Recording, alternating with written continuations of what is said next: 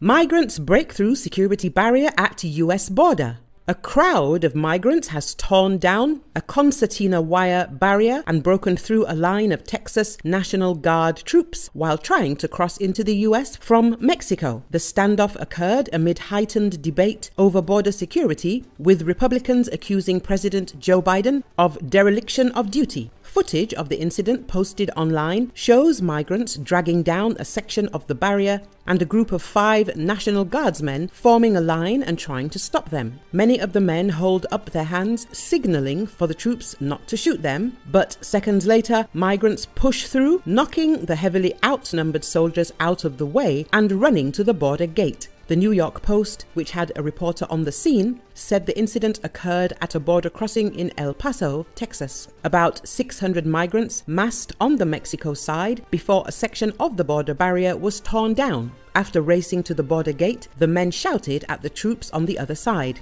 An unidentified source told the newspaper that the group was pushed back to the Mexico side of the border. The Texas National Guard was deployed as part of Governor Greg Abbott's $12 billion Operation Lone Star crackdown to stem flows of migrants illegally crossing into the state. Biden's administration has filed lawsuits against Texas, challenging the state's authority to put up barriers and police migrant traffic. The federal government normally has jurisdiction over border security, but Abbott has invoked the state's constitutional right to self-defense, arguing that Biden's dereliction of duty has triggered a migrant invasion. Earlier this week, a federal court that is hearing one of Washington's legal challenges temporarily paused implementation of a new Texas law that would allow state authorities to arrest and deport illegal migrants. Last attack showed us that, yes, it's a violent invasion. Conservative commentator Mike Chenovich said in a post on X, the true nature was hidden as the regime left the border open. Now, there can be no denial.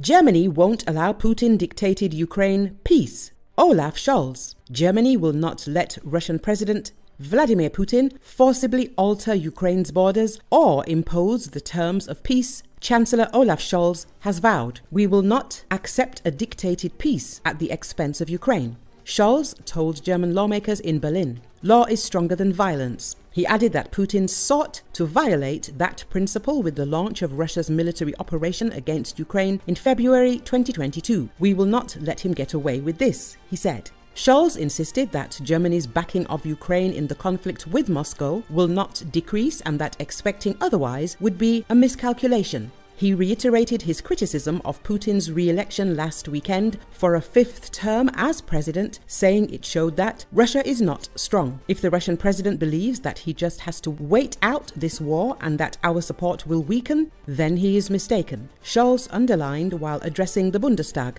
He reiterated that the Weimar Triangle and the entire European Union stand together in their support for Kiev. In his remarks, Scholz criticized the debate in Germany around the potential delivery of Taurus cruise missiles to Ukraine, which the Chancellor opposes. "The debate in Germany is nothing short of ridiculous," he declared. "This is embarrassing for us as a country," he said, arguing that the debate was not understood outside of Germany. Scholz has argued that Taurus deliveries could spark further escalation with Russia and cause Germany to be drawn directly into the conflict. He said Ukraine would be able to use the missiles to strike deep into Russian territory and that Ukrainian forces would need guidance from German personnel to use them.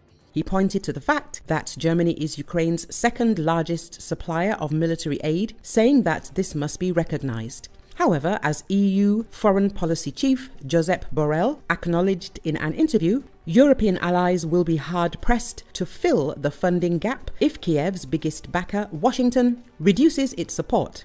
US President Joe Biden's administration ran out of funding for Ukraine in January and has struggled to secure congressional approval for over $60 billion in additional military and financial aid. Смотри. Ракета.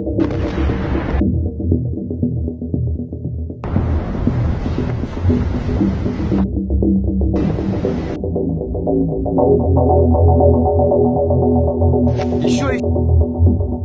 Смотри. Ракета.